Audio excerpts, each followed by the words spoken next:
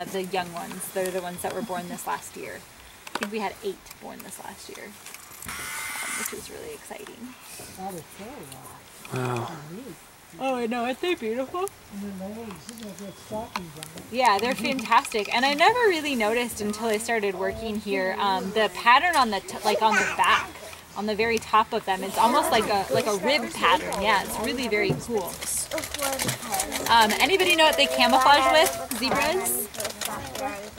Grass, rocks, maybe.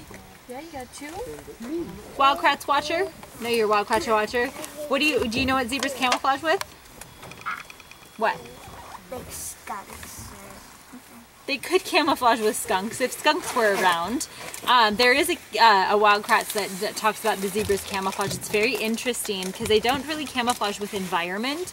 They more camouflage with each other to kind of confuse a predator. It's called dazzle camouflage. And it's a way to kind of confuse a predator to not be able to choose one. Yeah?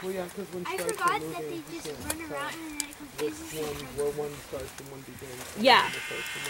Exactly, but for both of you, yeah. They can run around and it confuses a predator. They kind of can't tell where one ends and the other one begins. That's exactly what it is. It's called dazzle camouflage. A lot of fish have dazzle camouflage as well. So that's kind of the theory behind the zebra striping pattern because it definitely does not blend in with anything in their habitat.